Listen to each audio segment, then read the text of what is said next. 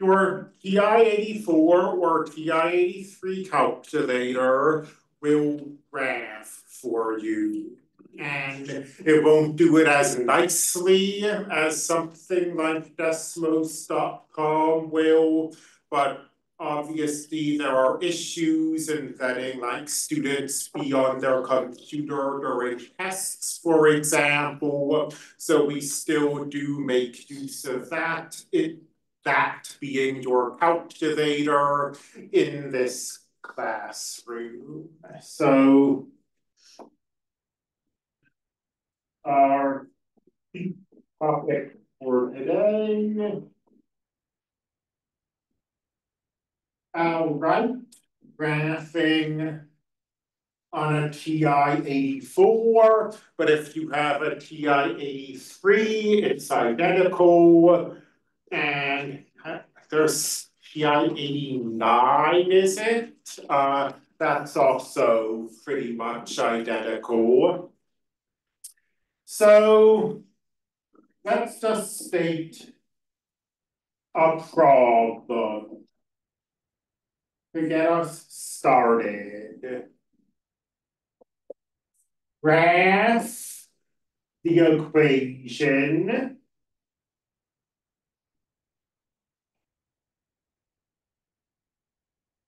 y equals x squared plus x minus 1 using your calculator.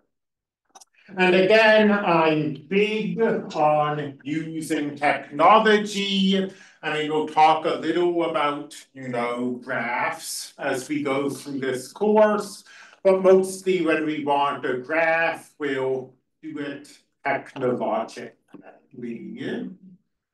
So first thing first, let me find the calculator.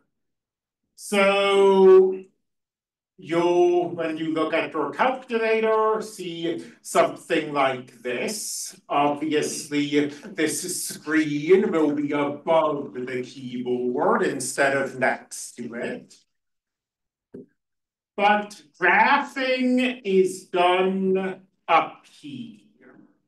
You see this button up here, y equals. When we press that button, we'll get to this page. So I guess everything's being a little pokey today, but I guess I'll write this step by step.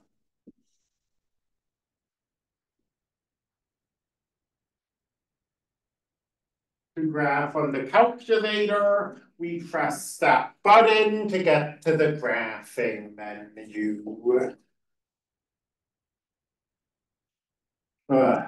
Man, it changed Zoom and suddenly it feels like I'm pressing twice as many buttons to get where I want to go, but here we are, back again. Here we were, back again. Let's try this a second time. Here we are, back again. So, entering an equation, you have your options, right? There's the plus.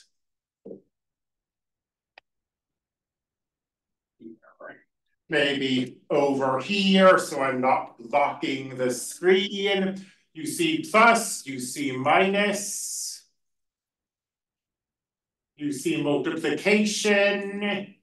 You see division. You're seeing a lot of pluses and minuses and multiplications because there's this weird input lag. Sorry about that. And up here, you see this sort of cryptically labeled button, X, comma, T, comma, the Greek letter phi, comma, N. This button is your variable button. So in this problem we're looking at,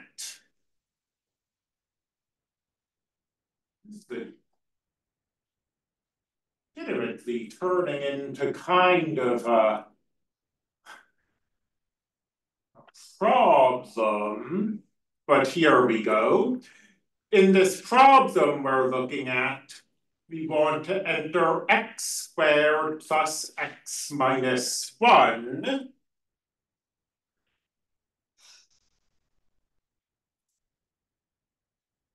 And this variable button is going to produce the x. And I particularly mention that because our calculator, you do see x down here in green, but if you use the x down here, you're gonna get an error message. It has to be the x we produce with this variable button. X squared.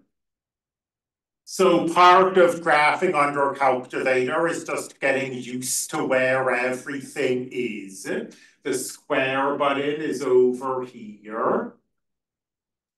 Plus x. And was it minus 1? Yeah. Minus 1. Just to preempt a very common error, the minus button is here. This button down below that looks like a minus button is a negative button, and you'll get an error message if you use it. And then we press the graph button, and a graph is generated. And this graph might look nicer or less nice on your own calculator because they produced like 5 different variations of this TI84. There's the 84, and there's the 84 plus, and there's the 84 plus silver, and there's the 84 plus CE. So you might not see exactly this, but you should see something that looks basically like this. And that's the fundamentals of graphing on the calculator. Go to y equals, enter your equation, y equals whatever, and then press the graph button. But there are things still to talk about. I mean, that would be an awfully brief lesson if that was all there was. Let's preemptively troubleshoot. The number one error we see graphing on our calculator, something that occurs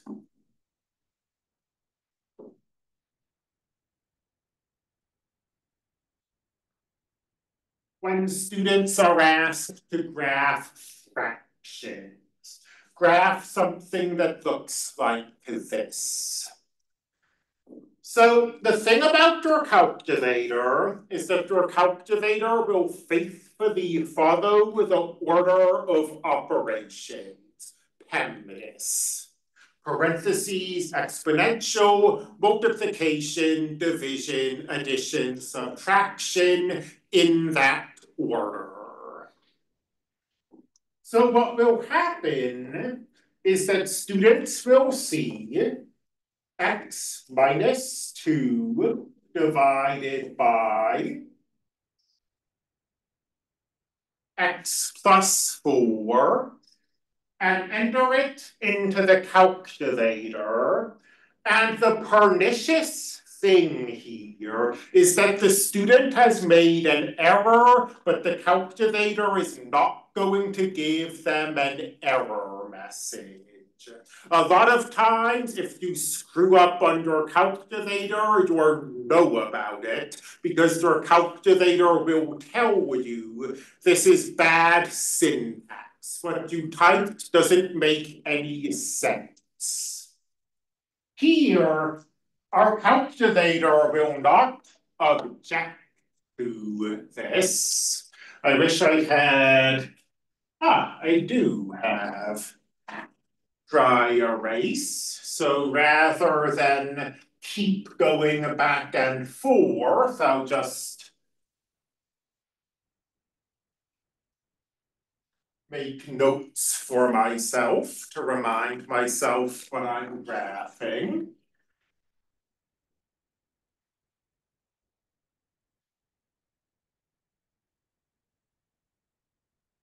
X, sorry, I shouldn't skip through steps. I used the clear button to get rid of the stuff that was there.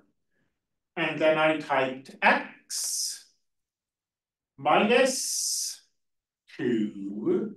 It did not used to have this input delay. The changes they made to the licensing might be causing problems, but it's something we'll learn to live with. We type x minus 2 divided by x plus 4. We press graph. Our calculator gives us a graph. As I said, even though there's an error, our calculator is not warning us that there's an error. And that's why this kind of thing tends to cause so many issues. I sort of gave it away, but what is the error here?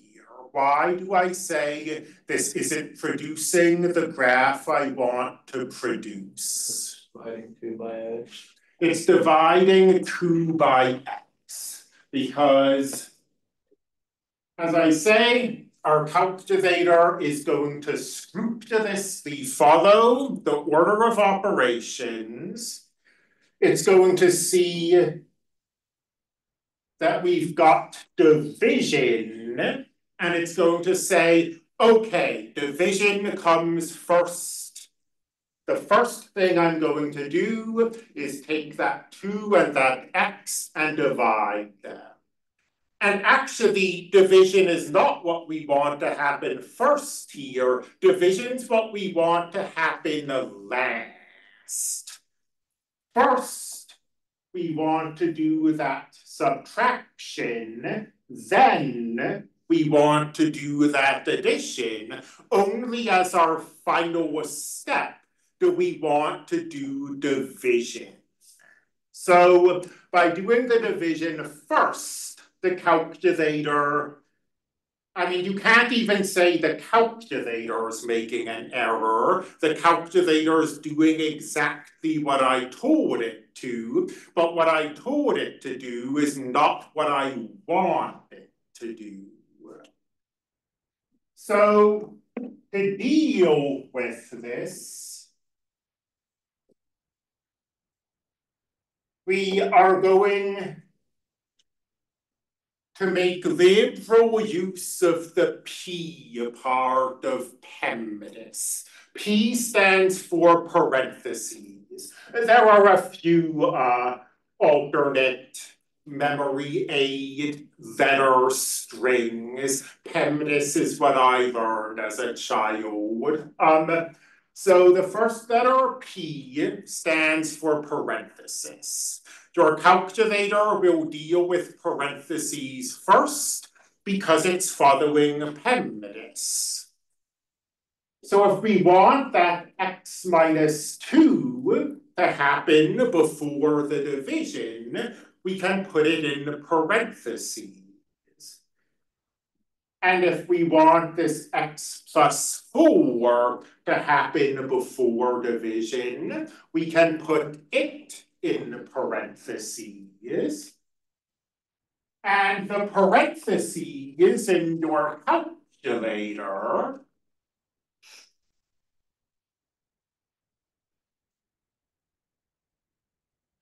are right down here. So if we put x minus 2 in parentheses. And then we put x plus 4 in parentheses, and we close those. Now, when we press graph, we'll get a different picture, and we'll get the correct picture. And this is always going to be an issue when you're graphing fractions. And I say that what you should probably get used to doing is just always put the top in parentheses, always put the bottom in parentheses. If you get into that habit, this error will disappear. So that's one thing I wanted to talk about. Another thing I want to talk about is messing around with your viewing window. But before we do that, does anybody have questions about what's come so far?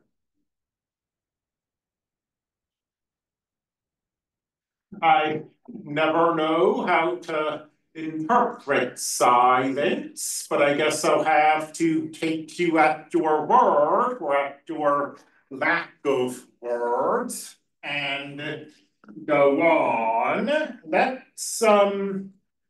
Let's go ahead and do a problem from the class work, and I'll use this as an excuse to talk about messing with viewing windows.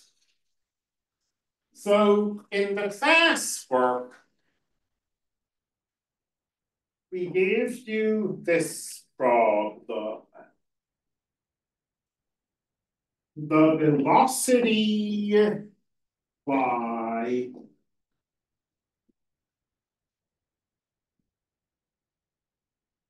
of a drag racer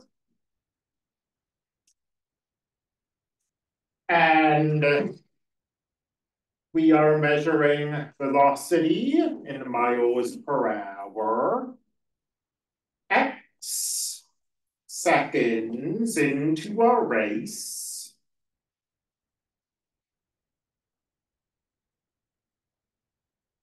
is y equals 340 times x divided by x plus 3. And all the class work is doing, I mean, I shouldn't say all, but it's asking you to create a graph. You're not being asked to solve for anything or do any algebra, just generate a graph using your calculator. Although you're also being told, only draw the part of the graph that makes sense. And we'll come back to that instruction in just a moment. But for now, let's go to our calculator and let's generate this graph. And I'm saying us advisedly. I encourage people to follow along. So the first thing we see, and this goes back to what we were just talking about, is that we have a fraction, something divided by something else. And once again, if we get sloppy and type 340x divided by x plus 3, then we are in trouble because we've made an error and our calculator isn't going to tell us we've made an error. It's going to go ahead and generate this graph, but the graph it generates is not the graph we want. So taking the advice that I gave just a few minutes ago, let's put the top of this fraction in parentheses and the bottom of this fraction in parentheses. And now we hit graph and not a lot happens. Depending on where you're sitting in the room, you might be able to see that this y-axis seems to have suddenly turned blue, but we're certainly not seeing a graph of a speed of a drag racer's velocity. So what's happening here? No, that was going to be a rhetorical question, but why not? What's happening here? Your window's not big enough to see what the graph does. That is exactly correct. My window isn't big enough. So you see by default, our x variable goes from -10 to +10, and our y variable goes from -10 to +10. And remember that y is the velocity of a racing car. And we might not have a lot of intuition about how fast a racing car goes, but I think we can agree that it probably goes faster than 10 miles per hour. So we need this y to be greater than 10. And I usually, when I'm faced with this situation, I usually go to window and try to mess around with stuff manually. Our calculator does have zoom options. I have never had a lot of luck with these. I'll tell it to, zoom whatever, zoom fit, and it will, well, we can give it a try. Yeah, I zoom fit is doing something, but it's not really doing what I'd like it to do. In particular, velocity in this context has to be positive. And time has to be positive. It doesn't make sense to ask what happens, -7 seconds after the race begins. That means we're stuck in this first quadrant. And this viewing window our calculator gave us, which seems to mostly be showing us this second quadrant, is not very useful to us. And stuff like this, I'm going to go to zoom standard, and I'm going to reset the viewing window that way. And now I'm going to go to the window, and I'm going to mess around. X-min and X-max. I mean, X-min can be 0.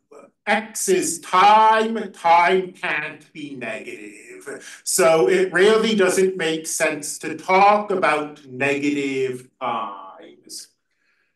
X-max, I don't know. I don't have any intuition about how long a race lasts. So currently we're seeing the first 10 seconds of the race. Maybe I'll change it so we see the first minute of the race, the first 60 seconds. Y-min can be 0. Y is velocity. Velocity can't be negative. Y max, again, I don't really have intuition here. I mean, let me try 200. This will let us look at what the car is doing as long as it doesn't get above 200 miles per hour. And we press graph, and we see my Y max still not big enough. So let's go to the window, and let's try 500 miles per hour. And due to this input lag, I typed that 500 in the wrong place. Let's go to where I'm trying to be, up to Y max. And let's type in 500. Let's press the graph. And now we can see the thing. We see the velocity increases very quickly, then it starts to level out as the drag racer approaches its maximum speed. If we wanted to, we could go back to window and maybe let's look at 2 minutes. Time is measured in seconds here. That's why when I say 2 minutes, I enter 120. 2 minutes is 120 seconds. And I can press graph. And yeah, it seems to just be doing this. So in the class work,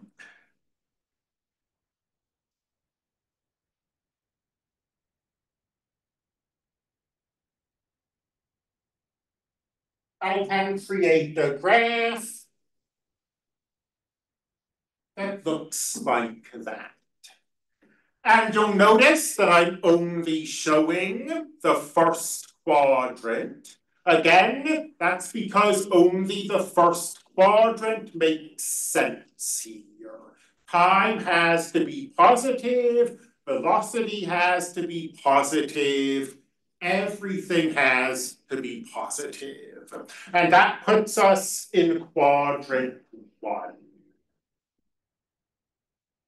Any questions about this? I mean, it can definitely be the more annoying part of these problems when you don't really have a clear idea what the graph looks like and you're sort of flailing around in the dark with your viewing window.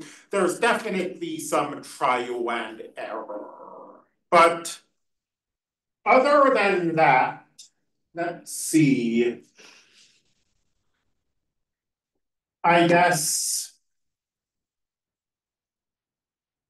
I want to come briefly back to the calculator just because one of the problems has a square root in it. So I want to make sure we all know where the square root is on our calculator and how to get to it. So the square root is hiding. It's up here, it's above the x squared button, and it's in blue. And our calculator is color coded. You see up here, there's a blue button and a green button. So to get to this blue square root symbol, we press the blue button. You see our icon changes. And then we press the button, the square root symbol is above. And that's how we generate the square root symbol. With that, I'm going to let you get to the classwork. I'll be here or wandering around a little if you have questions. You do need your homework for this classwork. You need your calculator, is what I was trying to say. If you didn't bring it, you can leave for today, but please make sure to bring it in the future. I have a few spares just in case anyone forgot to bring their classwork in. You can throw up your hands. And let me end this recording somehow. Good.